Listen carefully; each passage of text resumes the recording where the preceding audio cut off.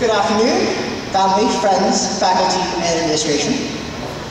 As much as we would like to take all the credit for our success today, we're obliged to thank quite a few people without whom we couldn't be here today. To our parents, thank you for supporting us in whatever academic and extracurricular endeavors we chose. It is because of your sacrifices and unselfishness we are here today. Thank you, Mom and Dad. By the way, this also serves as a reminder to keep sending those money checks and money. Chicago is pretty expensive these days.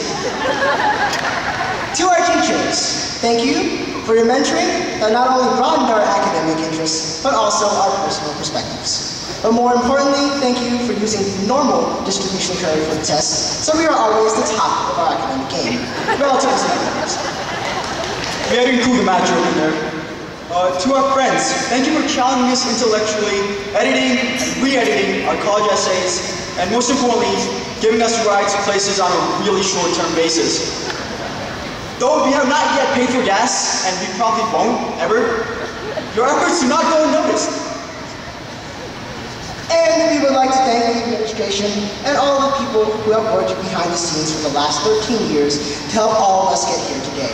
And lastly, on a personal note, I would like to thank God for His providence and blessing for the last 4 years of my school.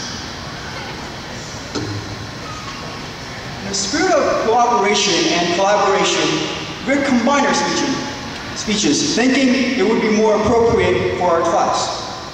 As a Chinese American, and as an Indian American, you know what you're thinking, Harold and Kumar.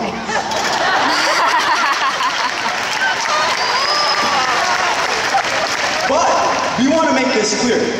This speech will not mimic the films of Harold and Kumar in any way. First, when I say this, Harold and Kumar 3 making a valedictorian speech would be a bigger disaster than Boucher trying out for the football team. And props to some of you who got that Harold and Kumar reference. For those of you who didn't, that joke was probably a bigger disaster than Ting trying to get a date for prom.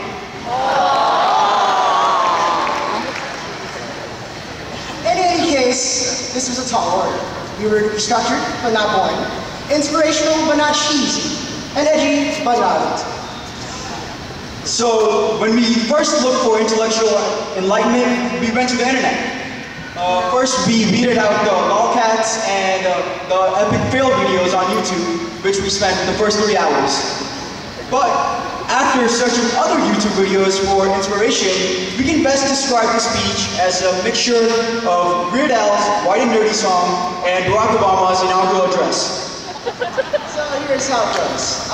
We thus relativize discourse not just to form, that familiar perversion of the modernist, nor to authorial intention, that conceits of the romantics, nor to a foundational world beyond discourse, that desperate grasping for a sense of reality of the mystic and scientist alike, nor even to history and ideology for those refugees of the hermeticist, nor even less to language, that hypothesized abstraction of the linguist, nor ultimately even to discourse, that Nietzschean playground of moral classifiers, of the structuralist and grammatologist, but to all or none of these things, for it is anarchy, though not for the sake of anarchy, but because it refuses to become a fetishized object, among objects to be dismantled, compared, classified, and neutered in the parody of scientific study known as criticism. Alright, that was a joke, like majority of the speech. But if you hadn't figured it out already, that wasn't entirely us.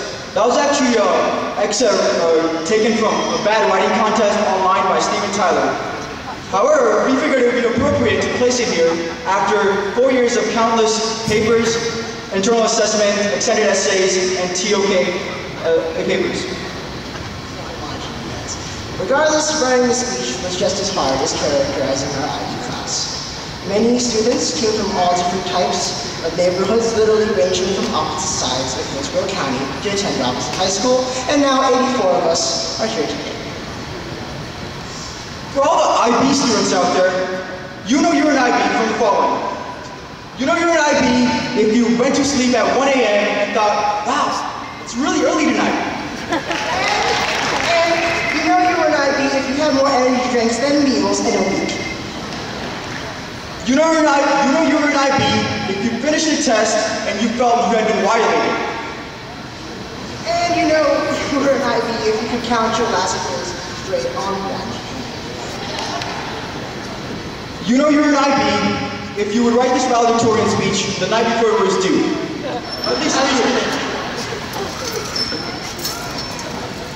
for all the IB students out there, while some of the experiences above are true, the most positive experiences will be the ones you will always remember. And to the IB graduates here, we are all bonded in these positive experiences. But ultimately, our talents, abilities, and interests couldn't be more diverse.